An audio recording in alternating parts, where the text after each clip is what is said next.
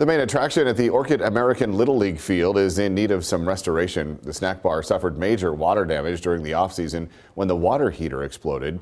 Organizers say they had to take everything out of the snack bar and they've gutted it down to its frame.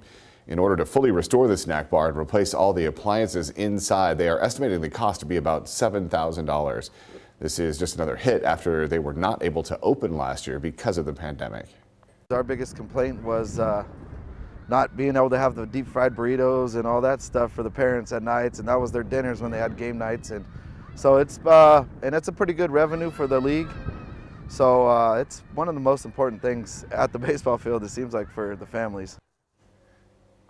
A few local companies have been donating their time to help with restoration. Allens says he hopes to have the restoration done by the end of the month. If you would like to donate, we will have the link up on our website at ksby.com.